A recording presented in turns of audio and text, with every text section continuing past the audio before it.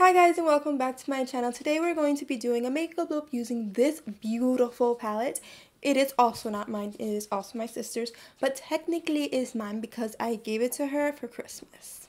So like I could use it because it was my money. I also have a few new little products to try out because I got early birthday gifts and I'm very excited about them. If you're new to my channel and if you do not know me, hi, my name is Leslie and I make beauty and lifestyle videos here on YouTube. So without further ado, let's just get right on to the video. I'm going to start off with my mini Drunk Elephant Proteiny Polypeptide Cream. This I got as a birthday present for Sephora, so it was free. I didn't buy anything, but I still got it. This is my first time using this, so I feel so luxurious and stuff. I already like it and I haven't even put it on my face. I told you I was going to do a makeup look with it. Yes, I did. Or you said, like, I bet you're just going to do a makeup look on that palette too, and I'm like, yep.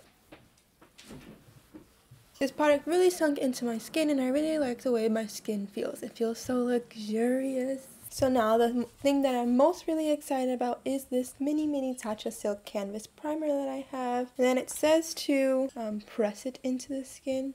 So that is what I'm going to do. I'm going to put it in the pore areas because we don't want the pores. We want to look flawless. This literally made my skin look so smooth. Or feel so smooth. I really like it. Never again am I using another primer. I have this one.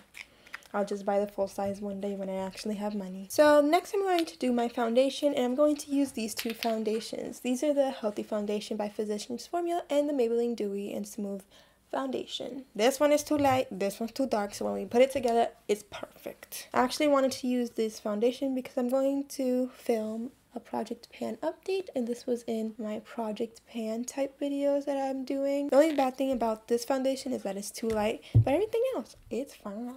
So the last video I did, you saw it like 2 videos ago, and it was a makeup look on a Valentine's Day look, and I didn't really talk because I didn't really do my base on camera. So that was really, it was really different for me, but I don't know. I don't really like not doing my base on camera. It makes me have more time with you guys, even though like it's the same thing like all the time because I'm not changing up my foundation every like 2 seconds. One day I will, but not today, girlfriend. Maybe I need to put a little bit more of the Maybelline foundation because it's looking a little bright.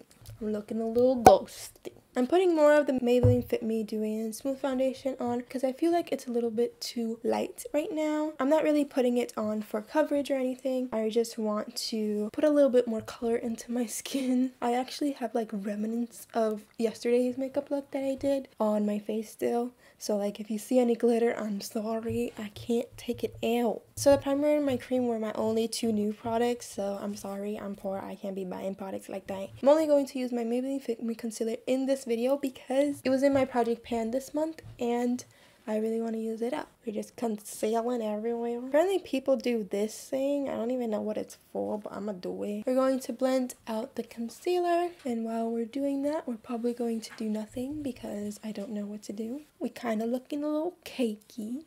I see YouTubers put like 3 layers of foundation on and they don't look cakey at all. So hopefully with my camera settings, I don't look cakey because in person I kind of look cakey. So don't really look so close. We're going to be using our Bare Minerals Invisible Light Powder on the matte side to set our under eyes. We're going to swirl it in little tiny circles because we don't want wrinkles. I'm only 21. Like, why people want to give me wrinkles at this age? Now we're going to set the rest of our face with our Rimmel Stay Matte Powder, just like all the time, because now that I don't have to use my Hourglass powder, I'm going to use this one because everybody raves about it. And I understand why they rave about it because it is a really great powder and it doesn't even cost that much. And you know, when things don't cost much, Leslie likes it.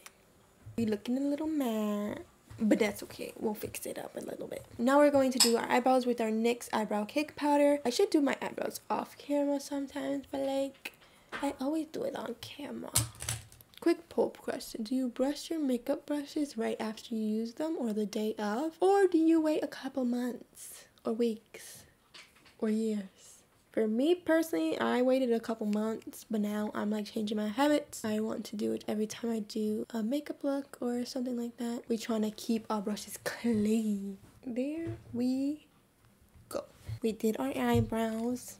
Wow. I'm going to put on some contour, and you already know which contour I'm going to use. This is the Wet n Wild Mega Glow Contouring Powder. It is in the shade Dulce de Leche. We're going to do the hollows of our cheeks. We just bronze it up a little bit, and our forehead, because apparently it's where the sun kisses you the most. But I'm trying to make my forehead a little bit smaller. I'm going to try to contour our nose a little bit. We want to have a snatched nose, so I wonder if I contour my boyfriend's nose, if it would get skinnier. He got that little bump right here, and I want to know if any contouring would help that. And so now we're going to be using the Anastasia Sultry palette. Okay, so I'm going to use the color Fresh right here just to set all over the lid. You want to have a nice basis for her eyeballs. I feel like in every palette you need a color like this, so this is a really nice color to start with. So we're going to start off with the color Bloom. It is this pinkish color right here. We're just going to put it all over the crease. So I really wanted to use this color, but like I was debating on it because I want to do a similar peach makeup look with my other palette, but like I'll change it up, like it doesn't matter. The other palette I'm talking about is my Too Faced Sweet Peach palette. Like you'll see, it has that peach color right here, but this one's a little shimmery, so like I wouldn't use that on the crease. But it smells like peaches. So I'm going to take the color Bloom and continue to put it on our crease. It doesn't really matter where this color hits because it's just a crease color. It's going to be the color that blends all the colors together. I feel like because I don't have really big eyelids, I'm like taking it all the way up here and it kind of looks normal. So like don't mind me. So these colors are pretty interesting. I don't know how I'm going to incorporate this color with all the other colors. So I'm just going to take the color Twig and put it all over my outer crease because I don't really know what to do. I do like the way it's blending in with the peach color on top. So we're just going to keep going. I do have to say that even though this shade is really pigmented, I do have to build it up a little just so that it could show up on the outer parts of my outer corner, because I want it to be dark. I want it to be darker than the crease color, and the crease color is really hard to blend with this color. I'm really debating on what color I should do in the inner corner, like the shimmery color, but like I do looks with these type of shades all the time, so it's kind of like repetitive, but like I don't really care. Maybe I'll combine the color Teak and Rose Gold together so we can have like a customized shade, you know. I'm going to take it on a flat eyeshadow brush, and first I'm going to put Teak on the lid. I like it. This is like one of my favorite copper colors. Then we're going to put Rose Quartz on top.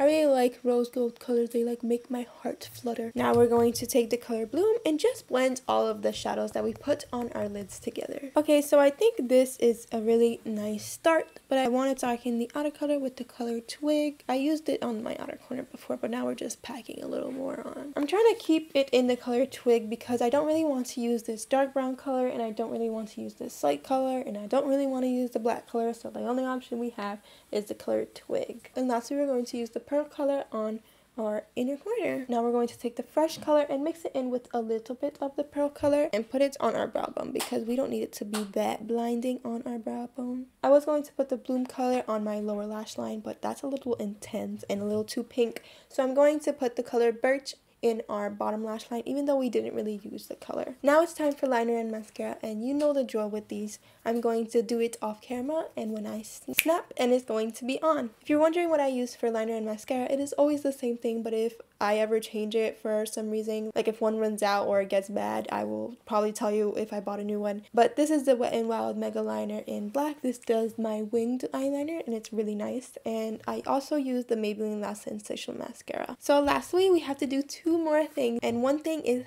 highlighter. I was using an Anastasia palette, so I was like, might as well just use the highlighter as well. Because this look is a little pinky, I'm going to take the color Moonstone and mix it in with the color Summer, just so that it won't be a little dark on me. We're going to place it on the tops of the cheekbone and down the center of our face. And last but not least, we're going to put on lipstick, and I felt like this Maybelline Color Sensational lipstick is the perfect lipstick for this look, and this is in the shade Touchable Taupe. So guys, you made it to the end of my video.